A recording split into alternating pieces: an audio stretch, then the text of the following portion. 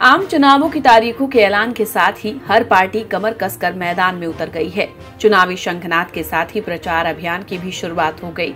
इसी के तहत प्रधानमंत्री नरेंद्र मोदी ने यूपी की क्रांति धरा मेरठ से लोकसभा चुनाव 2019 के लिए चुनावी रैली का शंखनाद किया।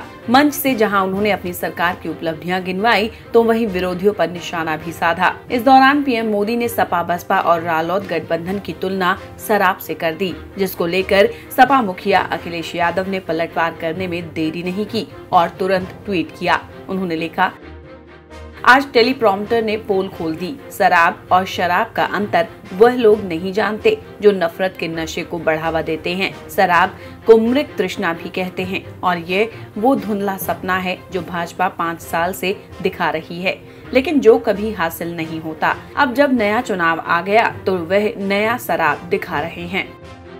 वहीं दूसरी तरफ पीएम मोदी के शराब वाले बयान पर लालू यादव की पार्टी राजद ने भी चुटकी लेते हुए कहा, 5 साल में स और श का अंतर नहीं सीखा, लो हम सिखाते हैं। शाह का श, राजनाथ का र और बुड़बक बीजेपी का ब बन गया। शराबबंदी में धड़ल्ले से बिकता गुजराती शराब।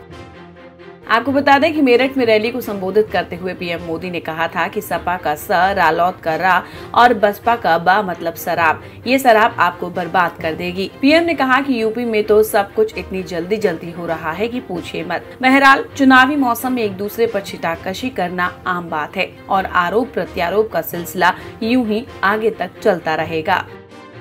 हमारी वीडियोस को देखने के बाद लाइक और सब्सक्राइब करना बिल्कुल ना भूलें।